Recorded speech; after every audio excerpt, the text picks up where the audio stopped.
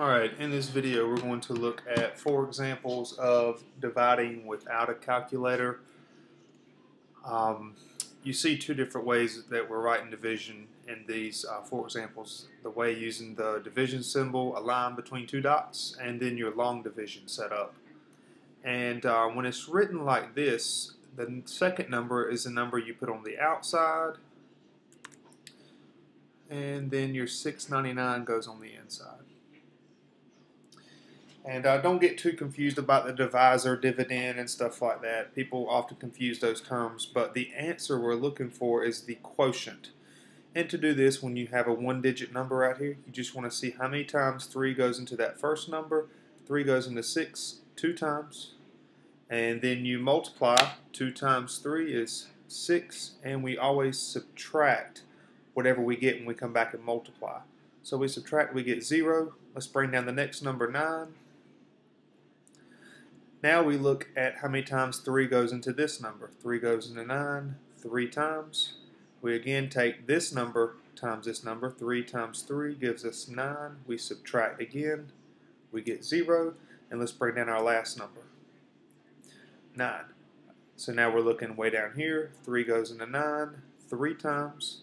And then we take 3 times 3. We get 9. We have nothing else to use, so we have a remainder of 0. So our answer is 233. I'll put it right here.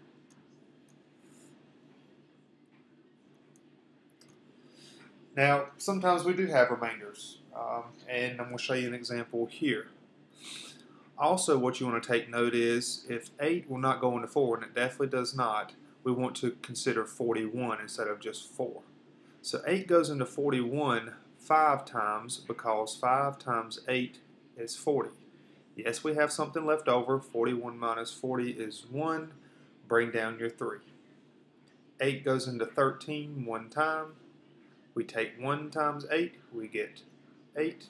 Subtracting, we have 5. And now we take, obviously, well, we got to bring down our 9.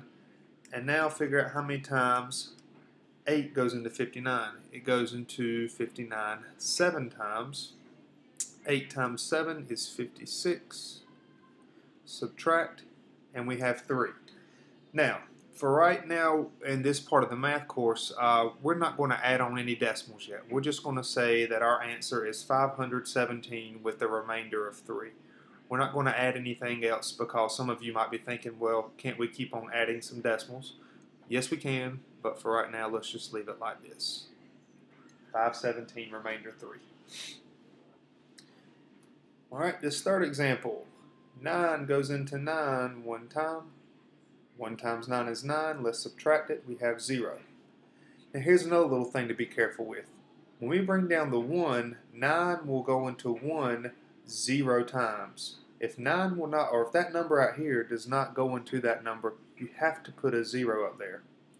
And when we do that, we can now bring down the second number. So 9 goes into 11 one time. 1 times 9 is 9. And now we take 11 minus 9, giving us 2. Bring down our 0. 9 goes into 20 2 times. 2 times 9 is 18. Subtract, and we have a remainder of 2. Again, we don't want to add on a decimal or anything else just yet. And now this last one. We have a 2-digit number on the outside. So we want to look at least 2 digits over here. So 20 definitely won't go into 5. That's why you want to go ahead and look at least 2 digits. 20 goes into 57 2 times because 2 times 20 is 40. We subtract, and we have 17 left over. Now bring down our 9.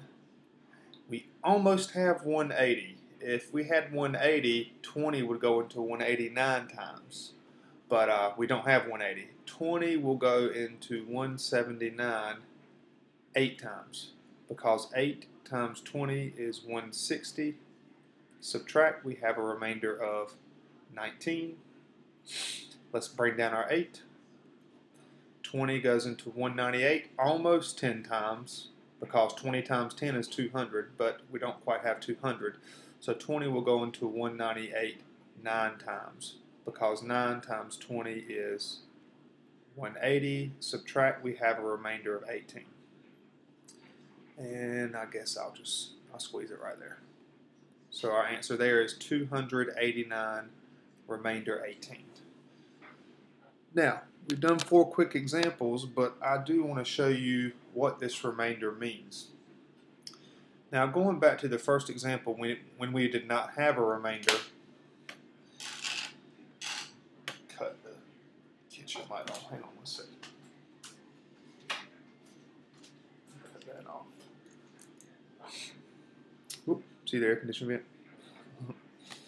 Alright, so let's go back to this first example. What you should be able to do every time is the 2 numbers on the outside, you should be able to multiply these to get the inside number. For example, if we take 233 times 3, and I'm just going to use the calculator here to show you, if we multiply 233 times 3, can you see that? 233 times 3 does give you 699, so that works.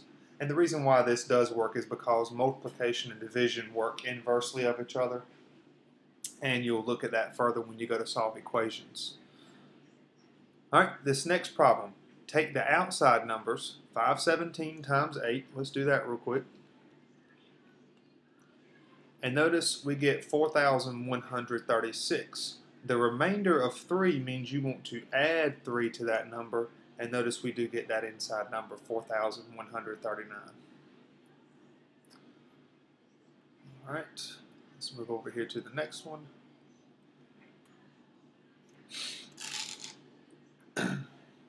Let's multiply the outside numbers. 9 times 1,012. Ice just dropped. Did you hear it? 9 times 1,012.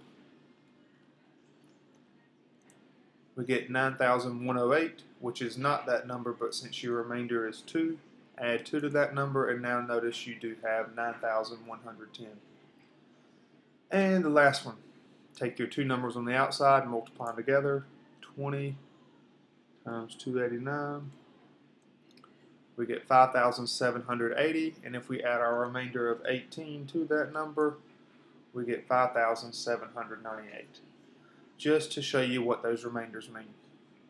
And one more thing to take note of, if at any point when you're subtracting here, if you ever, like when we subtracted and we got 1, and when we subtracted here we got 5, and all those things like that, notice those numbers we get when we subtract, we always get a number smaller than what we are dividing by. That's very important. If that doesn't work out, you're not dividing that number enough. Or our remainder of 18.